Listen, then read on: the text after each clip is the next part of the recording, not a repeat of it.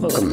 In front of me is a Sony Xperia 1, and today I'll show you how to transfer files from your device to an SD card and vice versa. So to get started, we will need to open up the Files app, which can be found right here.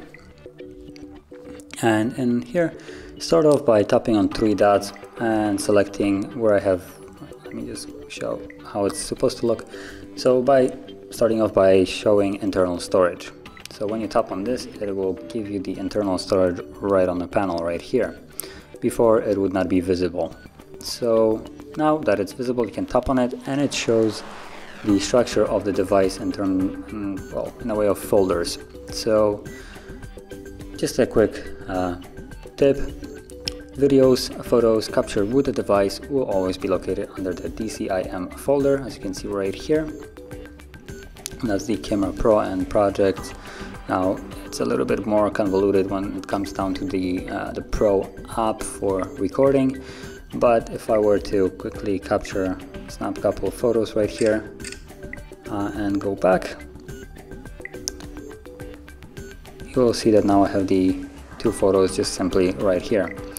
Then Downloads folder will contain anything that you have downloaded using either your web browser or email.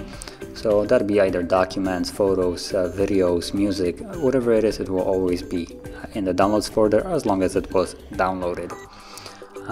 Then movies and music will contain files that, well, you placed usually yourself in there, so you probably know that they're located there.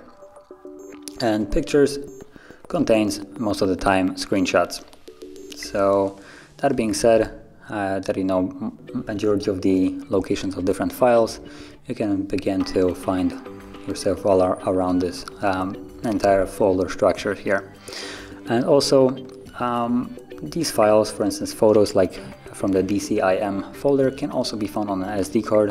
So you will see that the SD card also has basically the exact same folder structure. And the difference is this place is empty. There's nothing on here right now. The device looks like by default saving to itself rather than the SD card. So let's start off by opening up the photos that I will use as an example. So I have those two photos right here, and you want to, number one, select them. So you select them by holding one, and then you can see that it has a check mark. You can feel when it's actually being selected, but because the device gives you a vibration. And then you can tap on additional ones to add more. Once you have selected everything that you want, you will tap on the three dots and you have two options. You have copy to or move to. So choose whichever one you want to use. While you move, the files will be completely removed from where they are right now and moved to the new location, while copy will just create additional set of the same files, so you will have duplicates in this case, just in two different locations. So select which one you want. I'm gonna go with move, and from here it looks like we're not really sure where, so let's go to SD card as a way by tapping on the three bars right there, and from here I can drop it wherever I want. So gonna keep it a little bit organized and go to the DCIM. I'm just not gonna be bothering with creating a folder called camera.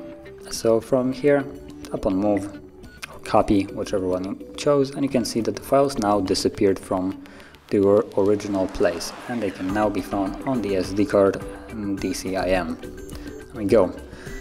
And the same process works for any kind of file, so that'd be either documents, folders itself with all of its contents. Whatever you select always has the same process of moving or copying them. And if you found this video helpful, don't forget to hit like, subscribe, and thanks for watching.